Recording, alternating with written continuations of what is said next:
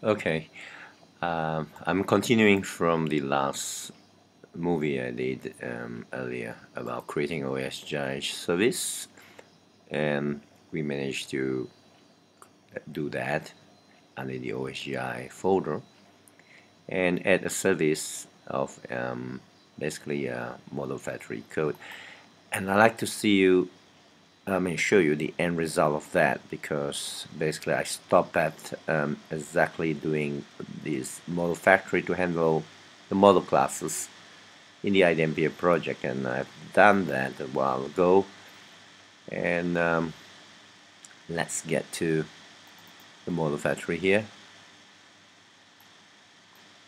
Right. And here it is.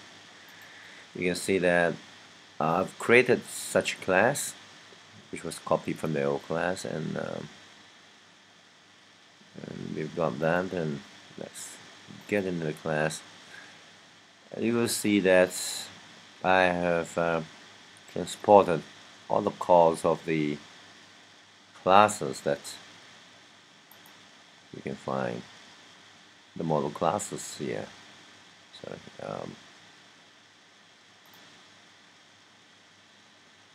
model classes.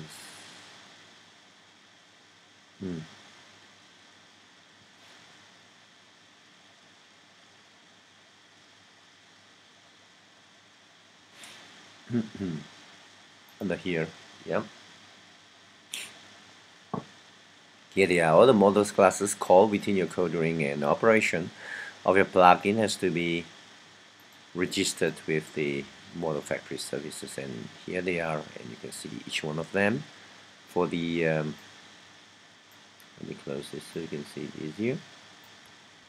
For the get class, the get PO, persistent object call, and the call with the result set. Now we're going to do another thing, which is, like I mentioned here in my pad, is that we're going to handle a model validator. Okay, a model validator also likewise has to be registered with OSGi, and as again, simple ways to locate another plugin that we have done before. And again, looking back at liberal manufacturing, you'll see that we have a model validator here. Sorry, here's the model validator, and so here's example model validator, and this is how the model validator does it. So I'm going to talk a bit about how this model validator is different from an old model validator. Let me look up an old model validator. Okay, I've opened up in text form here an old model validator. You look at a legacy model validator, you have an initialize method, and likewise you have an initialize method here. However, you would register everything, right? Which is done in the old way from in a way it wasn't done, but whatever event that is called under model change, all right, whatever event is called under model change and called under document validate, these are the two types of event calls in model validators previously from ModelFactory and iDempiere.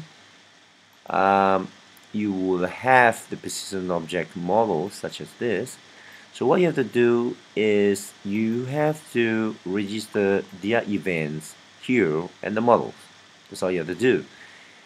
So that's basically, just to put it simply, only two things in a new model validator, which is the initialize with everything registered, and then you get to the handle event, and both model change and doc validate is included in one big long method. Yes, they may be a bit long, but it somehow simplifies things. And then of course from within the methods you will have callouts to more different methods. So that's how it's done. And I'll end it here now, because that's basically the explanation theory, but I'll just show you how I'm going to do a new plugin, which is similar to the one I did with the ModelFactory. Okay, let's get onto it. So same way, right click, new, another component, and I'm going to copy from the ModelValidator, but okay, what I'm going to call this now, again for the convention validator, so don't call it validator. Alright, yes, of course you must look at your own model validator. I'll get to that. I have the old validator somewhere. Hang on. Yes, this is the old validator, and I brought it over from the legacy warehouse management system. Here it is, the old validator, right, in my warehouse management system, and I'm going to convert that, like I said, into the new one. But I'm going to stop there, but at least I do this. Okay, let me get to the same source again, and let me do a copy and come here again, likewise do a copy, but change this to the new one. So this is the cheat sheet. Alright, let's see what's this error about. Company, I think should be solved by now. Yes. It's saying, okay, so we have to create that. So this class is not created, right? We only have the old one, so we create a new one. It's not going to the new class, so I have to create new class. No problem. Again, do a copy. Let's do a copy very quickly. Trace this class back in the old one. Do a copy. Get back to your new plugin. Alright, but you have to do this one. I'm going to do it all into a new package, and I'll paste here. Okay, so basically, okay, now I have to refactor it to my new one.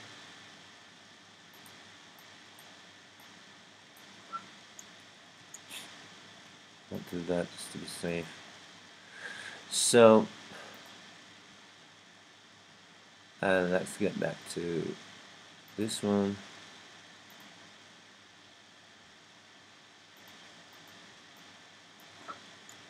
And call it, yep, it is there. Call it, save it.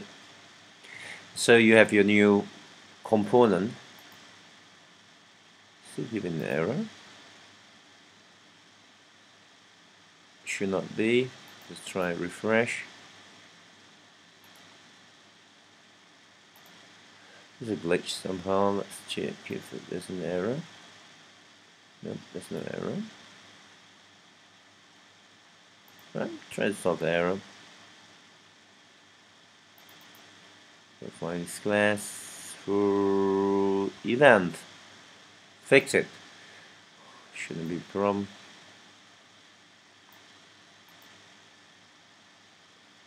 Okay, so let's do comparison.